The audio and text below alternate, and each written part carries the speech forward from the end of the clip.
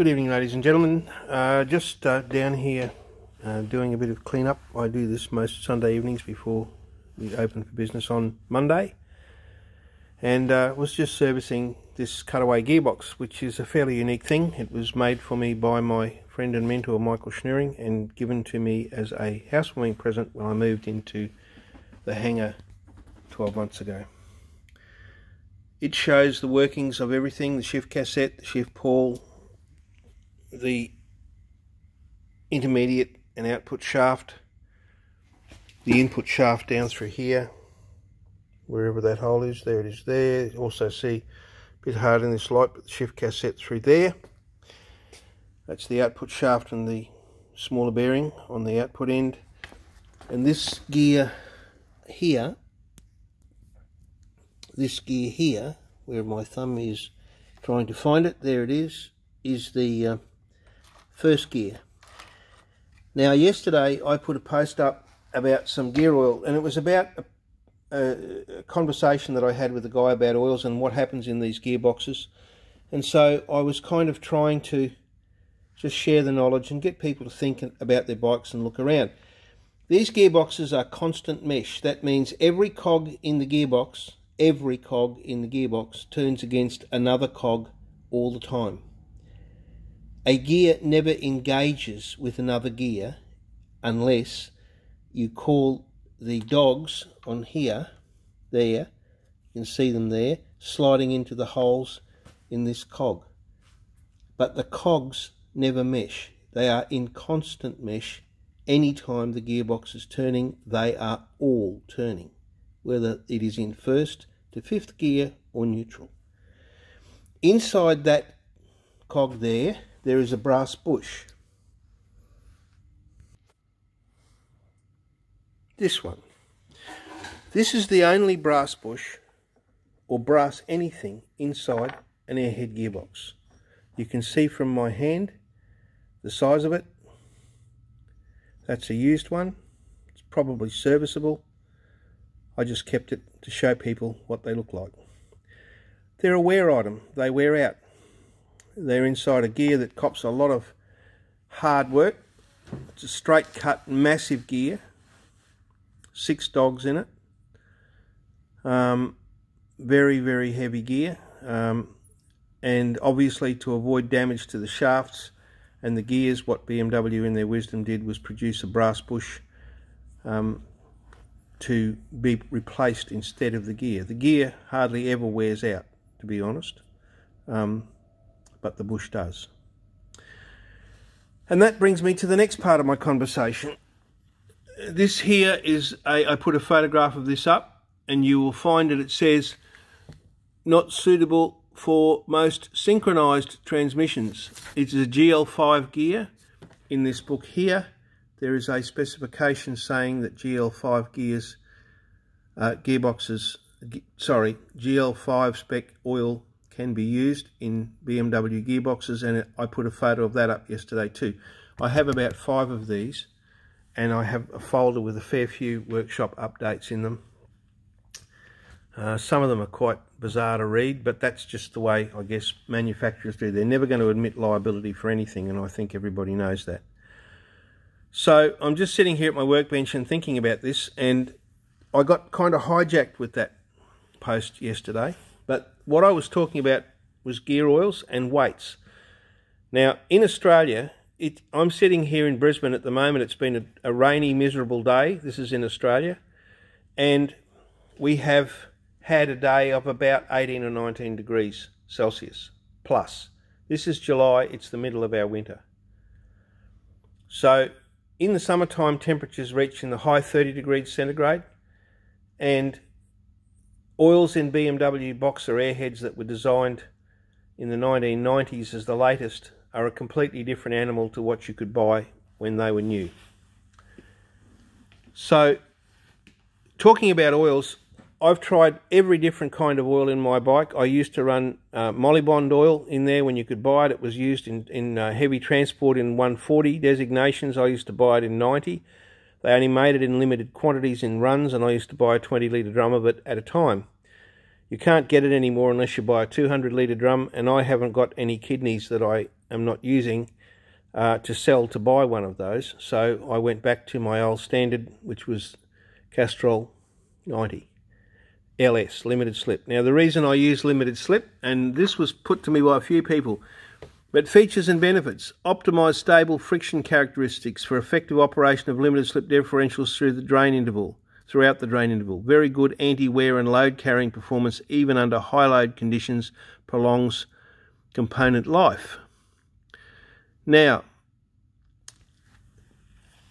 why that? Well, this gearbox has massive steel gears, big spline shafts, way bigger than you find in just about any other bike on the road of a similar capacity. They are constant mesh. You find these constant mesh gearboxes in tourist coaches, some trucks, very few cars, but heavy applications generally. So even though they're an agricultural thing, they were in tractors back in the 20s and 30s.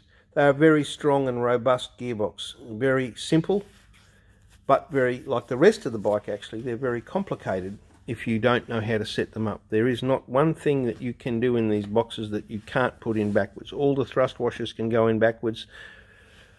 I pulled a gearbox apart the day before yesterday that was having a lot of trouble and grief, and it hadn't been ridden for a long time. When I took it apart, that fifth gear there has got a thrust washer that sits up against a step in the shaft there, and what they had done is they had put the thrust washer on that side of the gear. So the overall length was the same. When I turned the box, it didn't want to mesh properly, and that was what was causing all the grief. It's very easy to do. They work hard. I've tried 75/90. I've tried 80W90, which is what's spec'd in the owner's manuals in this country. And I just find in my own bike that in hot conditions, traffic, start, stop, out in the outback where temperatures can reach 40+ degrees, if you use a multigrade oil, after a while, when they get hot, you can hear them. And I believe that's because the lighter grade oil is reducing the cushioning effect in these big heavy gears in between each other, which are turning all the time. There's a good shot of the dogs and the holes there. I'm not sure just looking at it now, I think that's probably second gear.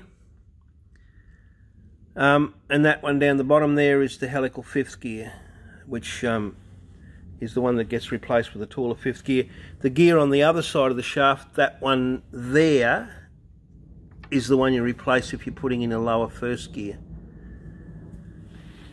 So 90 weight oil is what I use in my own bikes. It is a bit clunky if it's a cold day when you first start it up, a bit slow, a bit sluggish. Once it warms up, it seems to me to maintain a better noise output than the multigrade oil, even the 80W90 Penrite, which is probably one of the better ones around. And in all the years that I've been using that oil and in all the gearboxes that I've done, I've done 5 in the last 8 days or something, and I've got 4 or 5 here still to do. One of them is an absolute mission. It's a gearbox that's been full of water. Another gearbox was purchased which had good gears in it, but which had been put together incorrectly and smashed the back housing. So I've got to make one gearbox out of 2 gearboxes when I get a chance to do that. Not trying to start a war, not trying to do anything, trying to say to people on this web page, it's very difficult when you're trying to share knowledge and cause people to think, when you've got washer counters who shoot from the lip and sprout all kinds of crap that they've read on the internet or seen in a forum. That's fine. What I'm suggesting that people do is, if you have a doubt about what I've said, go and research it. I don't mind if you don't agree with me. But what I'm trying to do is say, same with engine oil. People use 10W50 in their bikes in Australia, 10W50, which gives them an extra 10, they say. The W stands for winter. We don't have severe winters in this country. This book says 80 below 5 degrees centigrade, 90 above 5 degrees centigrade in the gearbox section of that book. 5 degrees centigrade in Brisbane, we would be all running around claiming we just reached a world record for the coldest day we've had since Methuselah was in underpants. Fair income. We don't get really cold winters here. Same with engine oil. I will use 20W, so 20, the lowest winter spec that they use in those oils, 60 Penrite oil with a high zinc level in it. I use it in all my customers' bikes and all my own bikes. But I will not use 10W50, because what happens is when you put that oil in and it gets hot, you can hear the engine. It's not knocking or banging, it just becomes louder, and I believe that's because the film of the oil is thinner and it's transmitting oil better. Now, it may not be thinner, but you can hear the difference.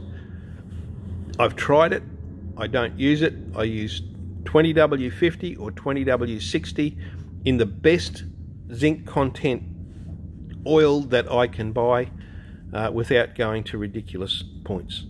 I know this has been a long video. This is my workbench. I sit here all day working away on various projects and things, and I have a absolute mission of work in front of me every day of the week. So I'm not doing this to tout for business. I'm actually trying to help people understand a little more about their bikes and take away some of the mystery and the myths and the scare tactics that people put into folks over what these bikes need. Most of the components in them are very similar to what you will find in any car of that vintage, especially if you look at air-cooled car engines like VWs. There you go. Ride safely, stay well.